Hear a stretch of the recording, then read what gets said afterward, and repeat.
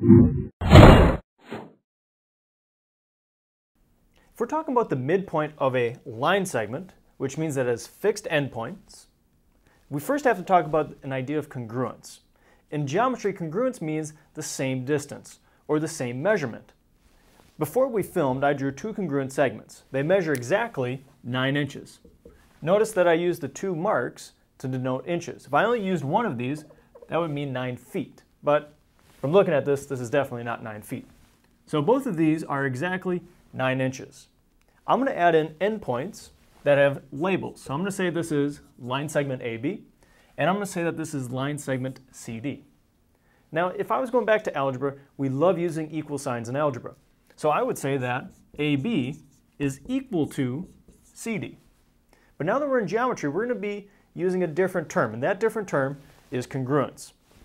So I'm going to say that line segment AB, notice I don't have arrows on here, which tells me that's not a ray and it's not a line, is congruent to line segment CD.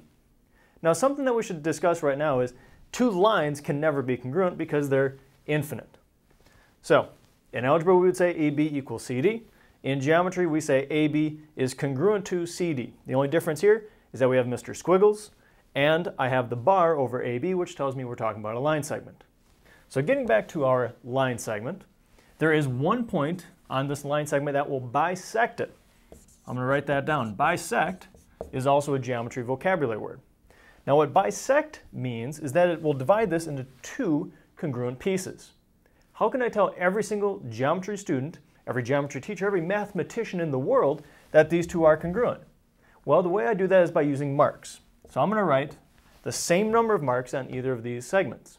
If you wanted to, you could use 2 marks, or if you're feeling crazy, you could use 3 marks. But this tells every geometry student that these 2 line segments have to be congruent.